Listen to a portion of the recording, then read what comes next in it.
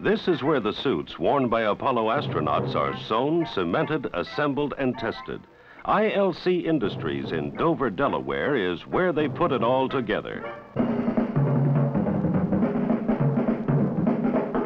Arms, legs, torso, boots. The end product? An incredibly reliable, custom-tailored, hand-assembled life support system, a spacesuit. The initial measurements taken at NASA's Manned Spacecraft Center in Houston are the first step.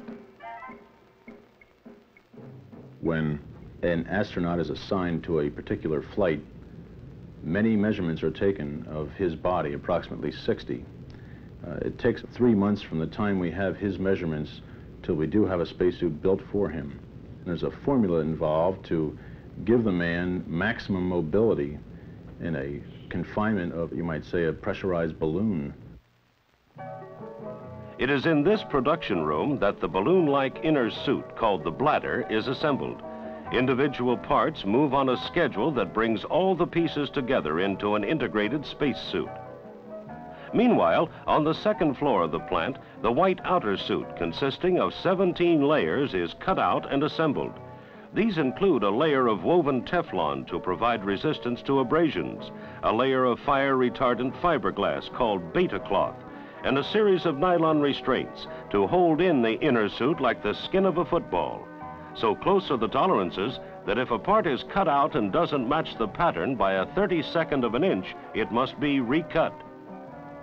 Gloves must fit so perfectly that they are made from plaster casts of the astronauts' hands.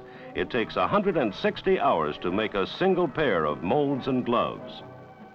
During qualification testing, suits are subjected to 10 times the design requirements of a lunar mission.